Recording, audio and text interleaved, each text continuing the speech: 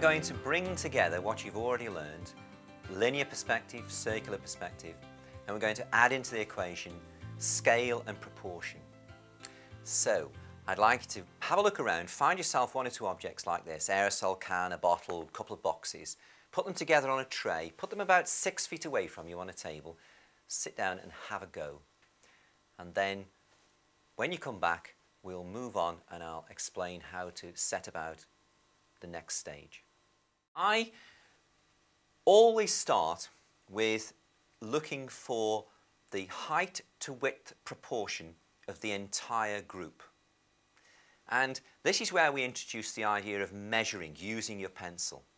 So, always do it at locked arm's length. That's an important point. If you do it here and then you do it a second time and you've moved a little, you're going to get problems of different proportions. So always do it at locked arm's length. Hold the pencil in such a way that you can move your thumb up and down so that you're giving yourself a ruler, basically. Now, what I'm going to do is I'm going to look at the objects, the group, and I'm going to make a measurement from the two extremes of right to left. And that gives me a measurement. I'm going to take that measurement and I'm going to set it against the height and work out what the height is relative to the width. And I would say that the height is about 1/5 greater.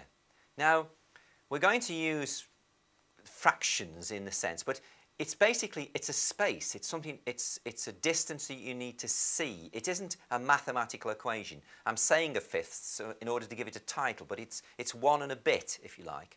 The next point here is that this is a curved side on the bottle, so we need to find the middle now of the side to get the top of the curve. This is the same point again as the point of the gable end of the wall was in the middle. All these things, church windows, you get the same thing. You must get the top of the rise of the curve in the middle.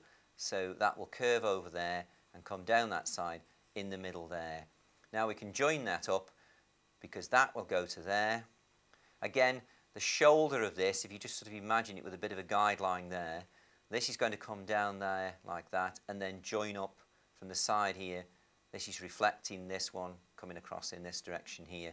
And then we can put the ellipses on here by putting in the bottom side like that and an ellipse on the top like that. Now I'm going to further this idea with a diagram I have here. Now this is a church tower, and very often I see this mistake made, that the church spire is put in the middle of the tower, sort of the middle of the wall, instead of the middle of the entire tower. It works like this. If it's a square tower, and this is a plan view looking straight down on top of it, and you have the circle of the spire, if you are standing here, right in the middle, then you are seeing the wall absolutely straight on, so you are in the middle, and the centre of the spire is in the middle of the tower. But if you're standing here, then the angle you're seeing is across from here to here, and then the centre is not exactly in the middle, it's to one side. And if you're standing here, the main thing here is to remember that you're not measuring from here to here, the one side, you're measuring from here to here. It's the distance across between these two extremes of the tower is where the centre is. This distance here is equal to this distance here. There, equal to there.